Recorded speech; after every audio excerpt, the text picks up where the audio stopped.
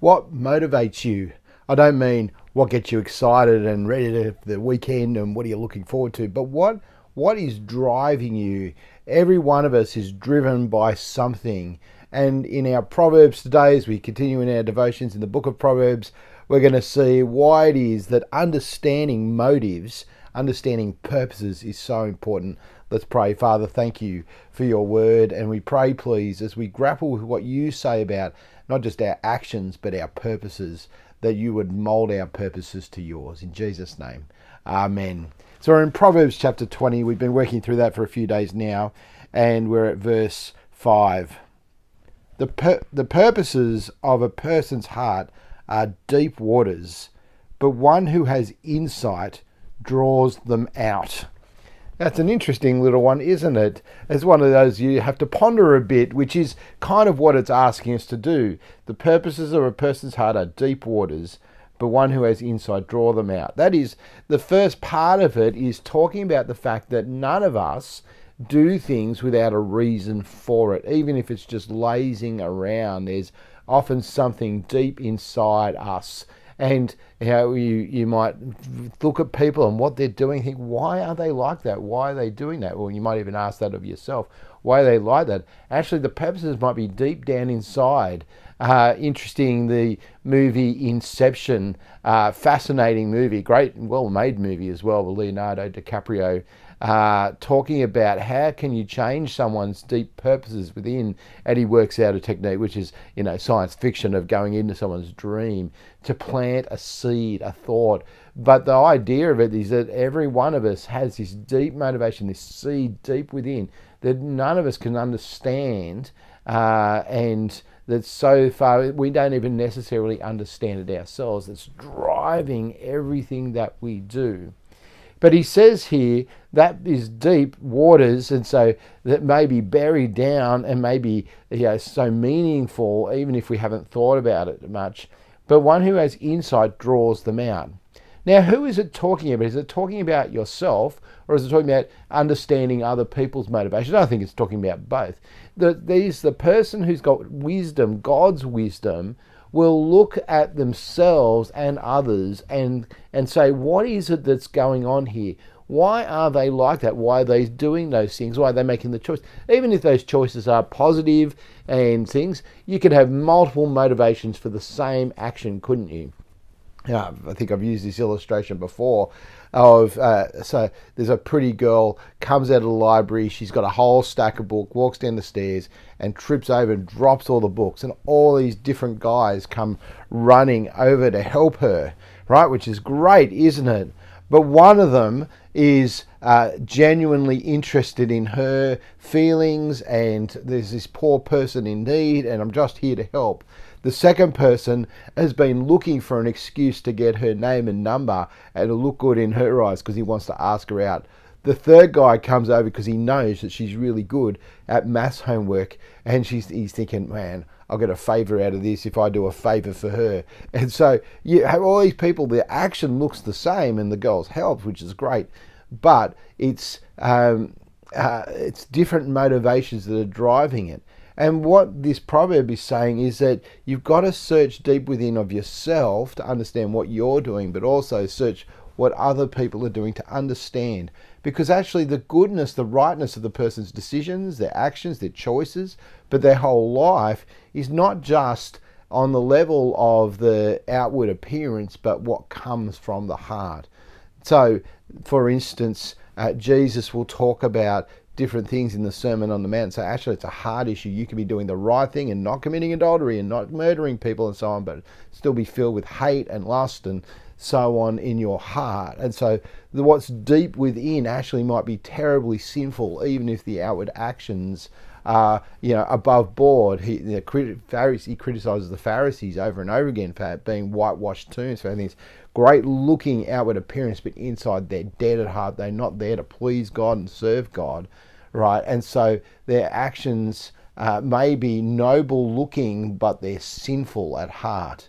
In fact, Paul will go a step further in Romans chapter 15 to say that everything that does not proceed from faith is sin. That is, if our motivation is not trust in the Lord Jesus and wanting to please God, loving God with all our heart, then it's sin. And that's an indictment on us, isn't it? Which is why Isaiah will say that all our righteous acts are like filthy rags. Thank God for the Lord Jesus Christ, who cleanses not just us from our sin and takes the consequences, but starts to change us within, change our hearts so that it might be like his heart, right? That gives us a love because we have first been loved, that changes our motivations. And so don't just take things on face value. I guess Jesus warns that, the Bible warns that, this proverb is warning that. Don't take things on face value with yourself. Go deep, look hard within and say, why am I doing this? And do some ruthless self-examination. But also the warning here is, well, it's not a warning, is it? True wisdom is found in searching through motives. You want to understand other people, why they do what they do. It's deep waters within it often, and to get to the heart of it is true wisdom. So you might seize there, and you might find that something's not coming out of hatred, but out of fear, for instance. Fear of what other people, that might be a sinful thought and purpose, but how you address the two things is very, very different. All of them need the gospel of the Lord Jesus Christ. But I think also this is a challenge to think through, what am I going to do with my life? What is this for? What am I on about? And actually the New Testament fills out what our purposes as Christians, whose followers who are forgiven for our sin, ought to be about, and calls us to keep examining our hearts to see if they line up, if our purposes really are God's purposes. I think of Romans chapter 12, for instance, that offer your body, in view of God's mercy, offer your bodies as living sacrifices, holy and pleasing to God. This is your spiritual act of worship. You want to be a worshiper of God, right? It's a life lived in service of God in view of his mercy. It's not to earn his mercy, it's because of his mercy, but it's his life lived for him.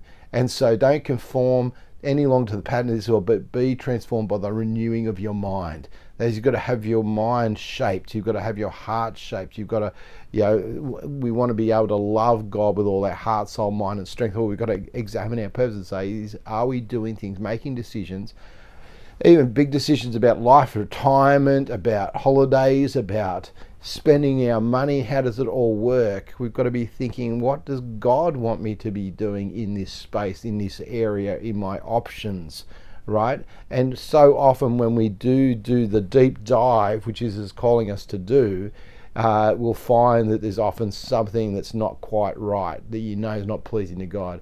In which case, what's the answer? It's not cover it over and pretend. You can't pretend with God. It's not, just ignore it and say, oh, well, I'm going to do it anyway, and this must be God's will for my life, which is what I think a lot of us are tempted to do. No, it's change our purposes, right? Keep reflecting on Jesus, how great he is, and keep asking God, so, Lord, change this motivation. Take this heart that wants to live for me away and help me to live for you. And so this is a really deep proverb, isn't it? The purposes of a person's heart are deep waters, but one who has insight draws them out. They draw them out from themselves, but they also draw them out for others. And so asking the right questions of someone else to find out what drives them, but also so they might understand what drives them, what's so important, what's so deep within them that makes them who they are. That's a really wise thing to do. That's what Proverbs is calling us to. Why don't we pray that God might help us have great wisdom and insight in understanding ourselves and others, but also in repurposing our lives to be glorifying to God. Father, thank you for the wisdom that you gave Solomon and that he's given us and you've given us in your Bible. We pray, please, that we'll understand that motives run very deep. Sometimes they're even beyond our own comprehension, just what's deep within. And so, Father, help us to have a heart of wisdom that seeks to draw purposes out, our own purposes, that we might understand ourselves and understand how you might see us and what might be not pleasing to you within. And we pray, please, that we'll be very good at drawing out other people's purposes for their sake and for ours, that we might understand them, how to help them. And so, Father, we pray, please, that in all of us, you would be repurposing our hearts. Thank you that your love for us gives us a new heart, a new love, a new purpose in life to please you, and by loving others, pleasing you and pointing them to the Lord Jesus, who's the lover of their souls. And so keep remaking our hearts in Jesus' name. Amen. God bless everyone. Catch you next time for another devotion in Proverbs.